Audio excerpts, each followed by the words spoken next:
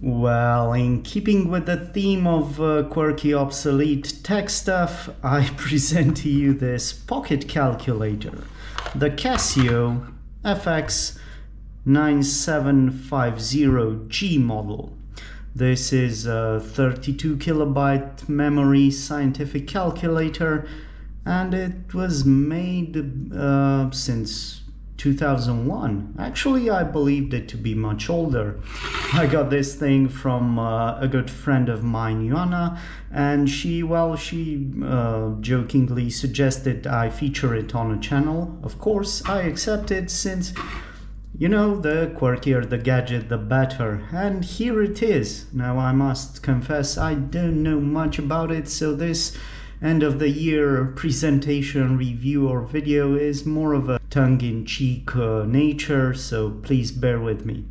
Also notice I am filming with my GoPro and not my usual GH4 setup, so sorry if the close-up quality of the video is a bit lacking.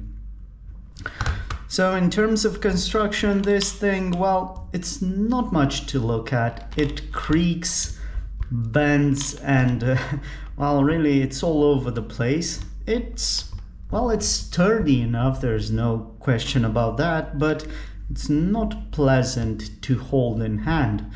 The size is a bit large. It's got 175 millimeters by 82 millimeters, and it's 15 millimeters thick. It's not extremely heavy, and it features an 8-line liquid crystal display, a classic LCD. It's got that nice sleeve on top, but unfortunately this one has seen better days. As you can probably notice on the sides here, it's already bent, broken, and well, what do you expect? This is sort of barn find equivalent in the gadget world. Now the back of the device is, well, it's looking, I don't know, it looks plasticky. That's all I can say about it.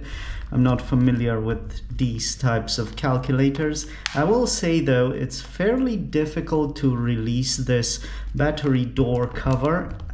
Even though I'm pushing at the suggested position, it won't come out that easily. Excuse my clumsiness. I will have to try to budge it open. Doesn't seem to want to do that. There we go. Now then, let's put in some batteries and see if this thing is good at something other than writing childish, obscene messages on the display. Okay, I'm joking. So the liquid crystal display is fairly easy to read. This thing has a 32 kilobyte memory, I apologize, and was manufactured by the Casio Corporation beginning in 2001. This is a scientific calculator which was extremely popular as it happens, and it has some sort of program link facility which allows the user to transfer data and programs to other compatible Casio calculators or print screen data to a Casio label printer. Well, at any rate, I'm way out of my comfort zone with this one. So let's just run through some specs and see if we can draw up some conclusions about this rather interesting but absolutely worthless piece of tech for the 99% of us. So this calculator runs on 4 AAA batteries, the R6 model, and interestingly enough, if you remove just the one, either one, this thing will stop functioning, as shown now here. Notice I'm not pushing anything, I'm just removing the battery and it went dead. So you need the whole 4 batteries to keep this thing functioning. though it will give you about 300 hours of continuous use out of 4 batteries. Other interesting facts: apparently this example includes the following calculations: prime factor analysis, greatest common measure, t-test value, circle and tangents, and rotating a figure. I don't know I don't know what either of that is, so just bear with me, please. So yeah, the cost of such a gadget, such a contraption on eBay, I guess it's about 5 to 10 quid, 5 to 10 euros, 5 to 10 US dollars, whatever you can find and pay for it. Is it a useful and necessary tool? Well, yes, for the few of you that are, I don't know, math geniuses, math whiz kids, math scientists, whatever, this thing, I believe it to be a useful tool. For the rest of us mere mortals, I don't think this is of any use. And furthermore, I wouldn't call it a collectible item either, since it doesn't really enthrall you. It doesn't present anything in terms of user experience. It doesn't have any pizzazz, any fancy design features to it. It doesn't look quirky. It's just a plain old calculator with a bit of a rough construction at that.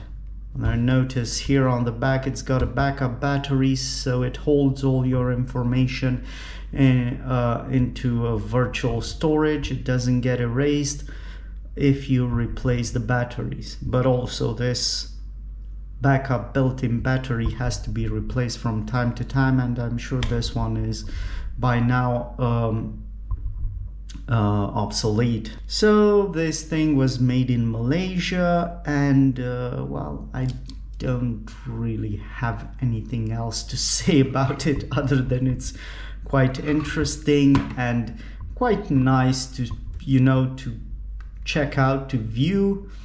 Is this a collectible item? Well, that's a rather strange question, and I'll try to answer it briefly. My grandfather's generation, well, they were raised and, they spent most of their lives in communist Romania behind the Iron Curtain. To them, this is what the pocket PC and later on the smartphone became to my generation. So they tended to collect these things.